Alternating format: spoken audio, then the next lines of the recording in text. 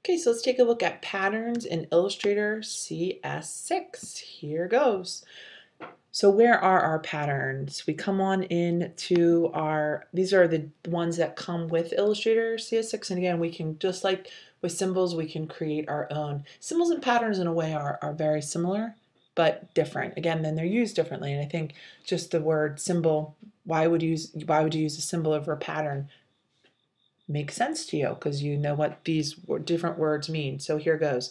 So we come on in and we come to the default swatches, and let's just I'm sorry, the default patterns, and let's stick with just basic graphics. Let's keep it simple.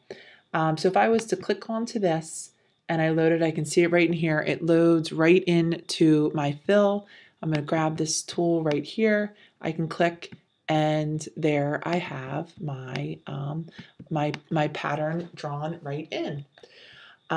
So now let's say that I want to change this pattern around and I want to make a new pattern. I want to actually add some color to this. Let's zoom in just a tiny bit. Actually, you know what? Let's not zoom in because we're going to zoom in a minute.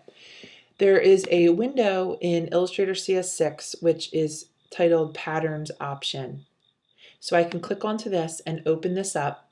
And if I wanted to edit my pattern, I would just double click it and I'm in editing mode. So I can zoom on in and I can see that this is actually how this pattern is being created. I can come on in, I can click, and we can see these different little pieces in here.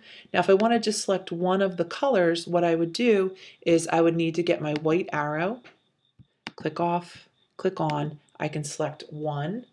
And if I wanted to change the color, click OK. If I wanted to change the color, let's change them all up. Click OK. Let's change another one.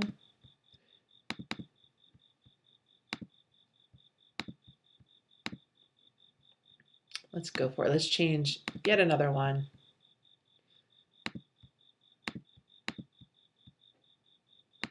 Okay, now what I would do is I would say save a copy, and I could,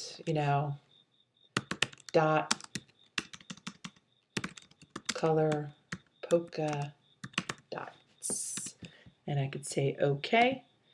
And what it's saying to me is that this pattern is going to be added to my swatches panel. I hit OK, and then I could hit done, and I could come on in and see how this has changed. All right, now it looks like as I was going through this, I must have had some kind of stroke on my line, which is creating this line inside of here, so I could go in and edit it again if I wanted to. But if I come on into my swatches panel, I'm going to see that I have this new image right here. So if I was to come on in, this is the one that was just created. This is the pattern that was just created. And again, I could come on in back into the swatches editing right in here and figure out why that line is there. And again, I'd come back into patterns options. Let's just double check and see. Let's edit it.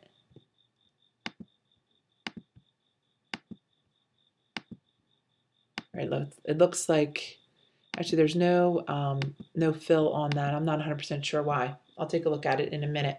All right, let's keep moving forward and see what else we have. And how else we can work with these patterns. All right, so here goes. Let's take a look at another pattern, how we can change it. So the way that we just did it, when we go into the pattern options, we actually can create it and use it again and again and edit the ones that are there. What about if we wanted to have our own pattern? How would we go about doing that? Well, first thing I want to do is kind of get out of here. Let's actually just get a fill color.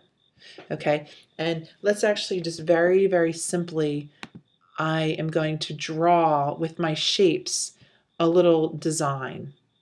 Okay, so I'm going to hit pause, draw a little design, then I'll show you how to make it into a pattern. So let's say that, we put together some kind of little pattern. We can do it. There's a lot of different ways that we can do this, and as you'll get more familiar with working with gradients and the pencil, you'll find that there's a lot of different things that you can do. Well, again, the first thing that you need to do once you have this all drawn, what you can see is I have these shapes that I had grouped, then I copied and pasted them. But whatever you want to be your pattern, the first step is to group the pattern. So I'm going to come on in here and I'm going to select all of these. I can draw a box around them. I know they're all selected. Now, what else I could do is I could have shift clicked it. Shift, and click. Shift and click. And then object, and I would group this. And now it is a group. All right, so now the next thing that I want to do in order to turn this into a pattern is I could take this shape right here, I could drag it, and I could drop it right into my fill. Okay, I've dragged it, I've dropped it into the fill. And now what I want to do is save this as a swatch. Blue dots. Okay. And now let's try it. I'm going to delete this right here, and let's try and see what happens. I can see it right down in here, right? So when I click, I can see how my swatch, these are other ones that I had. There's that one. So when we drag it and draw it, we can see that here it is. Now, again, it comes in a certain kind of way, and it repeats itself. So we could come on in and edit it if we would like and change this around a little bit more. So let's say that, as I come on into this box, what about if I want to see more of this in here? Because you'll see again that what Illustrator will do is this little one that we drew, it will repeat it. So there it is repeating it over there. So what I could do here is I could come on in, if I wanted to change the way that it appears within this shape, I could click onto here and I could select the scale tool, double click on the scale tool, and what I want to say is I want to transform my pattern. I'm going to undo transform object, and I am going to, let's change this to 50 and 250. So then you see more of it in here. Okay. I think that probably makes sense. Take a look at it one more time. We could make it, so you see 200%. Let's see what this looks like. Preview is really awesome because then you can see what's going on. And that's probably what it was at. Well, actually it was at 100%, but I think you get the idea about how you could then change how it is that you see inside there, what you see inside of your object. Now, again, I could also come on in here and come to my patterns option, and if I double click this, I can see that this is actually how it is appearing. So what happens is when one doesn't fit in it perfectly, it will start to draw the other ones next to it. But what you could do is you could change it around so it goes brick by row, brick by column, right? You can change things around a little bit, hex by column, so they move around and they appear a little bit differently. I could hit save copy. It's another new pattern.